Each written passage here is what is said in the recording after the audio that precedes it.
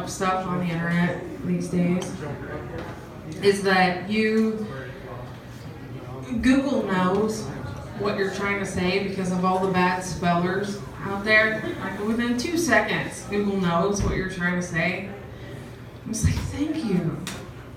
Thank you, everyone else in the world who is also looking up gonorrhea for a friend. I didn't notice until, Facebook is fun, we all do it, whatever.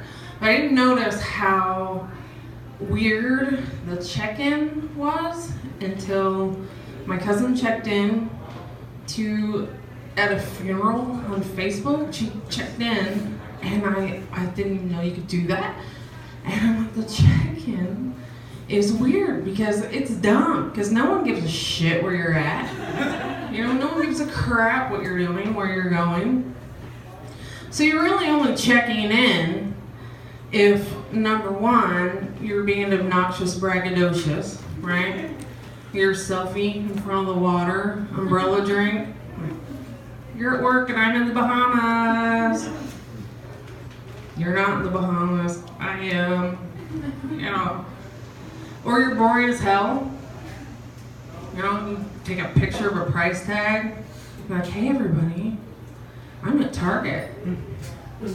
Trash bags are on sale. Y'all better get down here. Or you're just at happy hour again. Like me.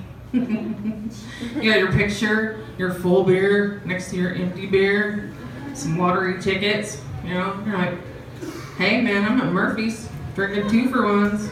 About to win the lottery. Y'all better get down here. Stay my friend. Lottery, alright. Because that's the thing is with the lottery, you cannot give, and you automatically when you get those lottery tickets think you're going to win, right?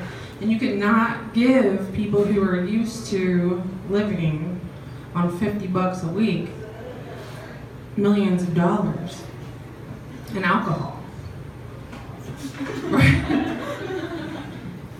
And I happen to know this from experience, and I'm not joking. When I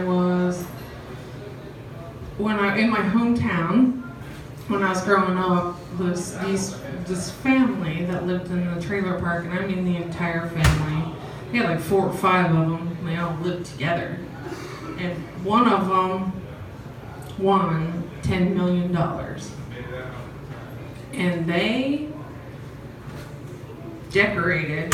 The first thing they did was they bought a house, the biggest, nicest house in the town, moved everybody in it, and then they lit it up like, they bought it in the fall, it was in the fall, and then they lit it up like the Griswold Christmas Vacation.